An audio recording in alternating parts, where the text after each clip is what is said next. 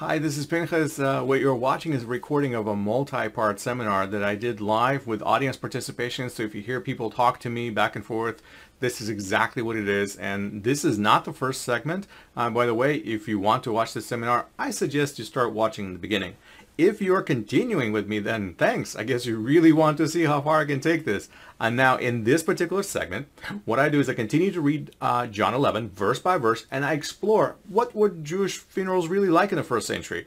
What did people think about resurrection in that time? Why did the Jews come and stayed around for so long at this funeral? And what exactly caused Jesus to weep? So we continue reading, verse 33 and on. It says, when Jesus therefore saw her weeping, and the Jews, Judaioi, who came with her also weeping, he was deeply moved in spirit and was troubled. So what's happening here? I want you to see the closeness the Judaioi have to Mary and Martha and Lazarus. You don't show up to a stranger's funeral and cry and weep for them unless you know that person personally, close, and well. Number one, you don't show up to a stranger's funeral anyway. So the fact that they showed up, they were already somehow closely associated. And the fact that they didn't just show up, they follow around these sisters, they want to help them out. And when they see them weeping, what they do? They're also weeping. And Yeshua sees them weeping for Lazarus, and he is moved by all the sadness and sorrow. I don't know about you, sometimes when I watch people cry, I kind of feel like crying too. So that's exactly what's happening in this situation. When you see somebody weep, you feel sad. You share their sadness, you feel their pain. And so he is troubled. But I want you to see that it's not just the sisters weeping. The Judaioi, the Jews, are weeping with them. Who previously had somewhat been characterized as being his enemy. Right. And it shows his compassion that even if that may have been the case, that a segment of that group were against him, when he saw their grief, he was deeply moved. That's right. So when he sees them crying, he wants to cry. He's not having the normal human reaction that you would, like, I don't know if I can trust these people. Right. Some of them possibly. But they're in trouble and they're scared and hurt, and I feel for them. Right. So very, very interesting situation. Yes. Something to keep in mind is that Jerusalem had a population. Jerusalem proper had a population of somewhere around 60,000 to 80,000 people. Okay, and the surrounding area probably brought that up to 120 plus thousand people. So you don't sit there and get attacked by one person in the city and assume that everyone in the city hates you or anything like that. So while he considered, I think he would consider anyone representing the leadership there as potentially antagonistic. These are a bunch of people that are coming out for someone who is either extremely poor himself or who is known for helping the poor. But his disciples had some sense that we might be in trouble. So the Jews are looking to kill you, yet right here he's with the Jews and they're crying and they're weeping for Lazarus. Are we talking about the same Jews? Right? That's the question that we have to wrestle through. This is why we're having this experiment of trying to read it from the anti-Judaism perspective, and it's not working. Because these Jews do not seem dangerous or bent on killing Yeshua. These are crying for Lazarus because they're sad that he died, because they respected him and he loved him. He was a well-loved man in the community, and so here he is. So they're weeping, he's troubled. Look, verse 34. And said, where have you laid him? They said to him, Lord, come and see. All right, so they show him actually to the tomb now. Now, verse 35, Jesus wept. So Yeshua can't take it. He breaks down, he's crying. Verse 36, so the Jews, Judaioi, were saying, see how he loved him? They're crying for him. They're crying for Lazarus. And Yeshua comes, and he can't take it, and he starts crying with them. And they're saying, he loves him. We love him. He loves him. Otherwise, we wouldn't be crying over the same guy together. And this is what's happening. I want you to see that there's this camaraderie that's happening in crying for Lazarus together, all of them. He's obviously said, see how he loved him. But some of them, verse 37 said, Could not this man who opened the eyes of a blind man have kept this man also from dying? So you see, that's the downside. So somebody in the crowd says, look, he's crying for him. The rabbi really obviously loved Lazarus. The other one says, well, couldn't the guy who heals everybody else around also heal his best friend? You would think he would, but he didn't. So they find some kind of fault in that as well. You will always have people who will be positive, and you'll have people who will have absolutely nothing positive to say about anything, no matter how positive or negative situation is. And this is exactly what you're seeing over here. Is they're not happy with this. They still can't get it. And it's maybe slightly off topic where we're going, but it's interesting why he's weeping. He's not weeping for Lazarus. He's not weeping because he doesn't think he's ever going to see him again. He came here planning to resurrect him. He's weeping because they are weeping. Because they're weeping. You got it. Their grief and pain. That's right. So didn't you say that sometimes when you see somebody else cry, sometimes you can't take it? That's right. And you want to cry with them because of that empathy Yep. and compassion. Because the connection you have. Maybe that was the reason. So he doesn't cry until he sees the Judaioi cry, is what I want you to see. That's when he starts crying. Now catch that. How about the fact that he's crying at all? Well, this is a very, very human emotion here. The guy who said, I'm the resurrection and the life, right? Very human emotion. The beautiful part of the Gospels is you will always see two parts of Yeshua. You'll always see both of them side by side and sometimes simultaneously. This is beautiful. You're seeing a guy who says, I'm the resurrection and the life, and then he sees people crying, and he can't take it, and he breaks down crying too. And so this is a crescendo. This is the moment. This is a very, very emotional passage, and I want you to feel the emotion, so I'm glad that it's getting through. So, yet some people are not happy. Could this man not have healed his friend? Yeah, he could have. The obvious answer is, but he didn't. So, there's a reason why. So, a couple of things about Jewish burials that you need to understand. If you don't know this part of the culture, that makes this passage a little bit obscure. But let me help you kind of get this. So, Jewish burials during the Second Temple era in Israel had two stages. There was the first burial, when the body was wrapped in a shroud, and it was left to naturally decompose on a shelf in the tomb, in a cave. Okay, just kind of lay a person on a shelf. And then during the second burial, about a year later, give or take some time, the bones that remained wrapped in those burial cloths were collected and placed into a box. A box is called an ossuary. You can see some ossuaries right here. It's basically a limestone burial box, which was then placed into a niche in the wall in the tomb. So if you're seeing this wall in the tomb, it has shelves where a person's body can be laid, and it has niche places where you can actually put that box in on the shelf deeper in. And so a family tomb like this would have multiple boxes where actually multiple families could be buried. You didn't bury just one person per box, by the way, either. You actually could collect the entire family's bones and put them in one box. And the ossuary custom actually existed only for about 200, maybe maximum 250 years. And it fell into disuse after the destruction of Jerusalem, and obviously as Jewish people are being displaced by the Romans, that no longer carried on. But in Judea, in that era, at that time, there was lots of caves. There were caves like this, and burial boxes with bones would be placed. So when we're talking about Lazarus, he is laying wrapped around on the shelf. And so the same way Yeshua would have been buried, wrapped around on the shelf, waiting for the time when all the soft tissue basically decays completely and the bones would be gathered and collected. Yes, Carl? So, Peter, you're saying, I didn't realize that was such a tight window for that. And I know this is a side point, but I know quite a few people here have been to Israel, and certainly Jerusalem, and some of the sites you still see the ossuary. Yeah. Like I'm thinking on the Mount of Olives in Jerusalem. Sure. It's fairly common to see these, and you're saying those go all the way back to the Second Temple period. Yeah. Yeah. In fact, one of the most fascinating finds that came to be in the 60s was an ossuary that was very ornately carved. You could see it today in Israel Museum, and it had the words carved on it, and it said Yosef Bar Caiapha.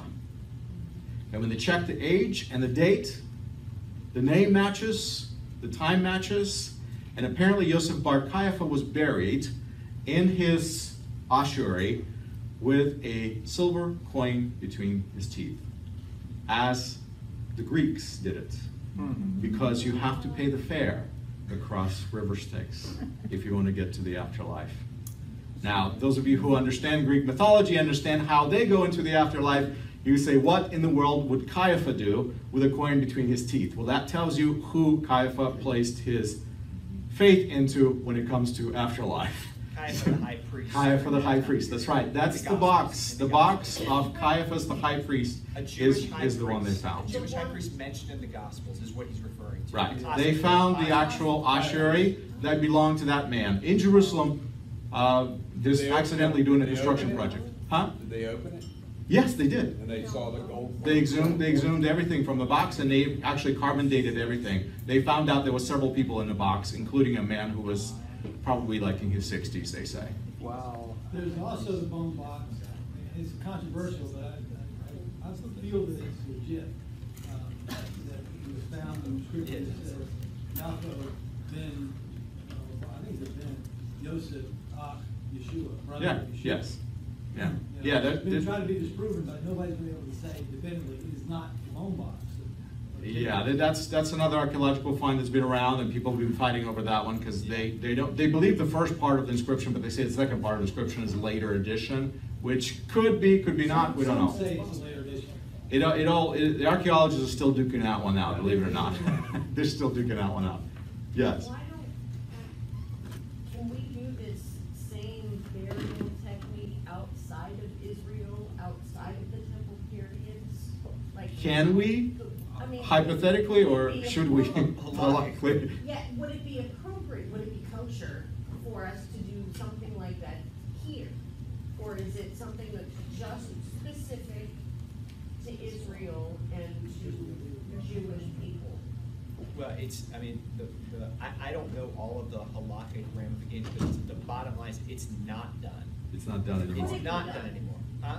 Could it? I don't.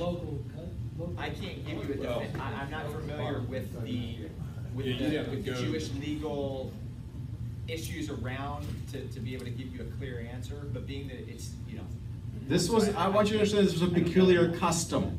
This was a custom. This was not something that people said, the Torah says, therefore we must do. Right. This is a custom that developed over time. This is how people began burying their dead, for whatever reason, and that custom existed until the flow of the custom was interrupted by tragedy. Okay? So it might have actually gone on for a longer time and then at some point dissipated, but I'm telling you that it was simply a custom that people followed, and so by knowing history, by knowing archaeology, we could say this is how they did it back then. So for example, when Yeshua says to a man, come and follow me, and he says, wait, I need to bury my father, what is he talking about? Well, I would say he's talking about the second burial. Right. Not, it's like, wait a minute, my father's about to die, you know, then when he's finally done, then I'll go follow you. No, what he's saying is my father's already dead, but I need to stay and wait so that I can transfer his bones into the box. And then I'm free. Then my obligations are open and I can follow you. And no, he says no. He says, I want you to come now. Let the dead bury their dead. Right? Remember that? It's a very harsh statement, right? Very insensitive statement. Sounds like something very insensitive Yeshua would say, right? I mean, come on, it's in the Torah. Honor your father and your mother, right? And it sounds like what he's going is against that, but it's not. If you understand first century burial customs. Yeah, it is significant to note that there is a common, I would say, a very, very general rough parallel in that you bury today. You bury your dead. You bury your dead, but then also approximately a year later, you have an unveiling of the tombstone. Right. We have the same custom It's today. again, we're talking about a custom that would be done according to strict Jewish. Again, it's another Jewish custom. We didn't unveil when my mom passed away. She was buried in an Orthodox synagogue in Baltimore, and then a year later we had the unveiling of the tombstone, which is I don't know enough about this issue to know if there's a direct line as far as it goes, but it is at the very least a parallel of the two-stage kind of idea. Customs are like that. They can be very enduring, and they can go on for a long time, and they can be re-evolve again. There's different but there's the feeling, the idea of mourning and the prolonged, and there's something about the year anniversary. That's always been a part of Jewish psyche, like even when we say the Kaddish. You know, why do you say the Kaddish for a year, right? Right. Why a year? Why? Because this is the time when this transition will happen. This is the time when you finally put the person to rest and you say, okay, now this is truly final and I'm going to move on. But I've given this a year. I've taken a year to focus on missing this person, you know, to this degree, because I'm going to acknowledge him on a regular basis through saying of the Kaddish and things like that. And so this kind of landmark, it's a landmark essentially in a person's life, like a lot of landmarks that we have in our ritual life, so to say. So it's an interesting custom. Now, how understanding this helps us a little bit, right? Helps us to kind of enter into that world. So this is what they're experiencing, that's what they're expecting, and that's what's going on. So his body is laying in the tomb, naturally decomposing. There's no embalming, there's no preservation of any sorts, okay? He's laying in the tomb, and by now it's been 4 days. Okay, so that's what's important. Now, John 11:38.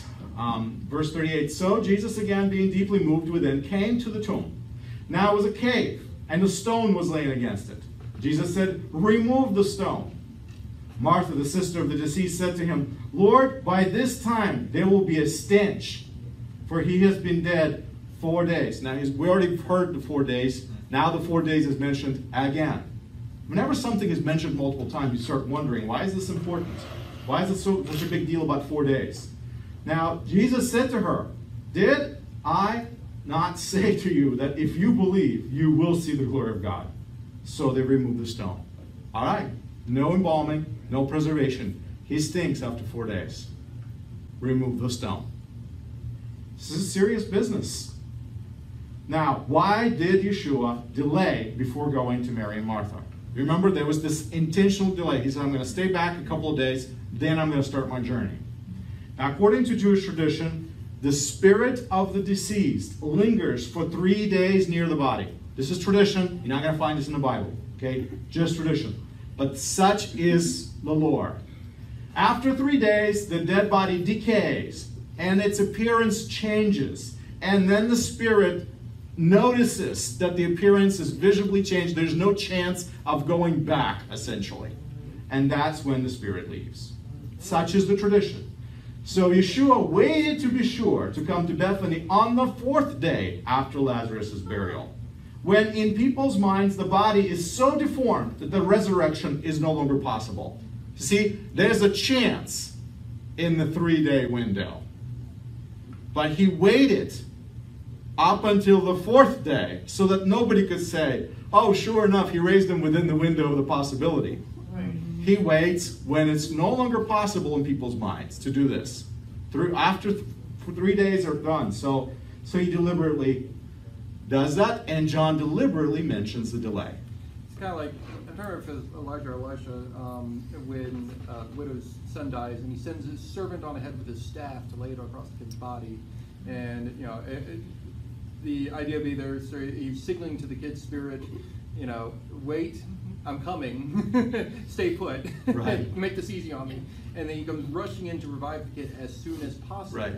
Because the longer, the more chance the spirit will move on, right. and that goes beyond that. Yeshua is deliberately waiting till Lazarus is clearly on the other side. Clearly on the other side, exactly. That's the idea. So this is the lore, this is the tradition I want you to know, that I looked for this tradition because I'm the kind of guy that always interested to find where's the stuff coming from. So, and I did found it. Found it in Yevamot, in Yerushalmi, the Jerusalem Talmud.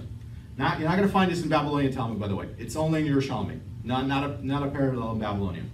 So this is a commentary on the traditional saying, and the commentary says, Rav Beri and Rav Papi, Rav Yehoshua of Sechin, in the name of Rav Levi, says, for the first 3 days after death, the soul floats above the body, thinking that it will return to the body. When the soul sees the body, that the appearance of the face has changed, it leaves the body and goes its way. So this is where this tradition is coming from, or at least this is where it's preserved. How far back it goes, I have no idea. This is the earliest reference in writing that I find to this tradition. But I do know, by reading from the book of John, that this is what everybody else was thinking. They're thinking, okay, he's already outside of the windows of the possibility. Yet, this is what's going to happen. Wow, you're still watching. Now, if you've not subscribed to my channel by now, you really must hit that button. Just a quick forecast for you. In this particular segment, I finished reading the story with you from John 11 and see once again how this experiment of reading the Jews as a collective reference to the Jewish people in mass simply does not work. It's time to reread the gospel. So, we keep reading. John 11, verse 41. Then Jesus raised his eyes and said, Father, I thank you that you heard me. I knew that you would always hear me, but because of the people standing around, and I said it, so that they may believe that you sent me. And when he had said these things, he cried out with a loud voice, Lazarus, come forth. And the man who had died came forth, bound hand and foot with wrappings, and his face was wrapped around with a cloth. And Jesus said to them, unbind him and let him go. Pretty dramatic story, right? But this is the unraveling of it all. In the end, he performs this resurrection, and despite of the fact that the guy is already decayed, 4 days, no hope of resurrection. Yet he says, you know what? Come out. And he comes out. So this is a very powerful story. Very, very powerful story. Now what's always interesting whenever a story like this happens is what is the fallout? What is the reaction? And this is the part that I really want you to pay attention to, besides the fact that the man was just raised outside of the window of the possibilities. Verse 45. Therefore, many of the Jews, the Judaioi, who had come to Mary and saw what he had done, believed in him. Many. Okay? Greek says it. English repeats it. They believed in him. But some of them went to the Pharisees and told them the things what Jesus had done. Now, if the Jews means Jewish people ethnically, then who are the ones who went to the Pharisees? Were the Pharisees not Jews? Wouldn't it say some of the Jews believed and other Jews went to other Jews, right? That's essentially what it says, because we know the Pharisees are Jews too. Do you see how we have slippery butter going on over here? You know, wet water going on? We have a lot of repetition, unnecessary words, if they shouldn't be there. So unless the word Judaioi is not to be meant as ethnic Jews, but simply as a reference to some particular group of people, or a subgroup of people, that John knows about, and everybody else in the audience knows about, that we are oblivious to. Okay? But it's interesting that many of them believed. Some of them went to the Pharisees and told them what they saw. Now, why did they go to the Pharisees? Because the guy just rose from the dead. If anybody needs a good case law to argue about the resurrection of the dead, now the Pharisees got a witness. In fact, they got a bunch of witnesses. In fact, they just have a guy who was dead 4 days. So if the Pharisees ever need to prove their point for once and for all, they now have an awesome case to prove their point. That's why they went to the Pharisees. You won't believe this guy, what he did. You know, you should really talk to this guy, because if he does this on a regular basis, we can put this whole issue to bed. I mean, thus our opponent's arguments refuted. That's right. That's it. Please, can you please do this thing you do? Okay, demonstration. You get the point. You get the point. That's why they go to the Pharisees. When you read this, the way it's translated, it almost makes it reads like this: that you had those that saw it happen and they believed. Right. But then all those that didn't believe, they went and told the Pharisees. Like, that's right. Oh, they believed what he did, but that's not the point. I know, but the point is that they all believed. What you're saying by makes putting a the lot of word sense. but. Right. That word "but" just kind of is. Yes, that makes it look like an antithesis, right? So, like one's in opposition to the other, but it's really Right. more of a. May ought to be translated moreover or furthermore. You got It's it. the Greek, You got it. Yeah, I was supposed to say it's the Greek kai or de. I don't remember, but either kai would obviously be a conjunction like and, but even de is used in a conjunctive form many places. So de is one of those conjunctions that can go in an oppositional direction or in a complementary direction. So either one of them would actually be fine. So yeah, Well, that probably shouldn't be there. Second question, when it says some of them, some of all the Jews were there, or some of the ones who believed? Is it as ambiguous in the Greek as Yeah, it it's is? ambiguous. It says many, many. But here's what I want you to see. People actually have no problem believing them, and they do. And some go into Pharisees and report. Now, verse 47, therefore the chief priests and the Pharisees convened a council. So now that they know what happened, it's been reported to them, they convene a council. And we're saying, what are we doing? For this man is performing many signs. If we let him go on like this, all men will believe in him. And the Romans will come and take away both our place and our nation. So who are these people that are talking here now? Obviously, these are the powerful elites. They look at the nation as theirs. They look at the jobs and positions as theirs. It's mine.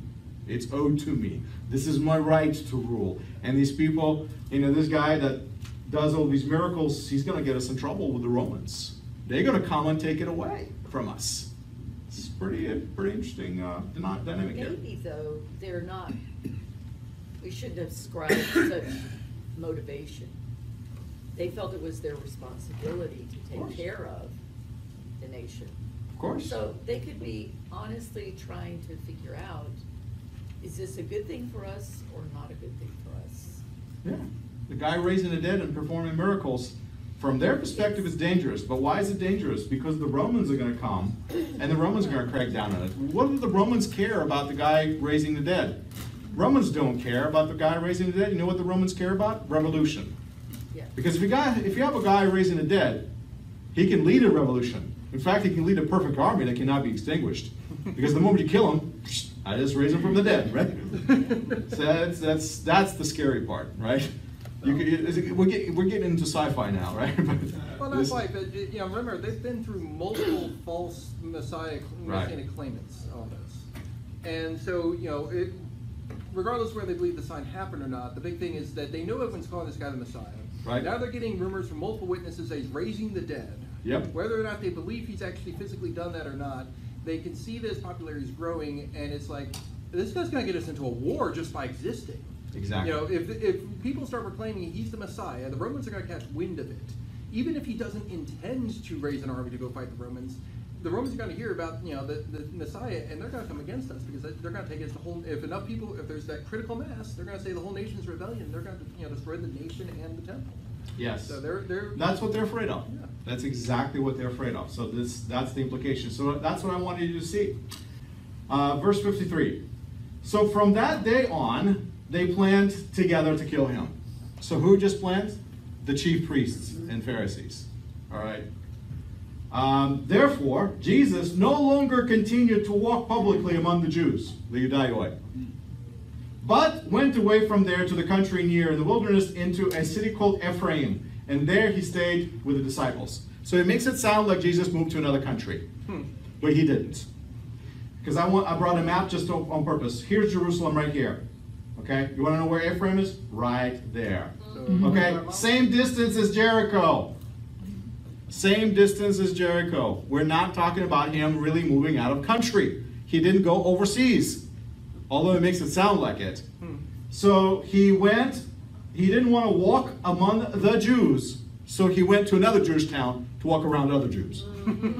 See the irony of this statement? Because guess what? Ephraim is not a foreign town. It's still a Jewish town. It's actually in the borderline of Samaria and Judea.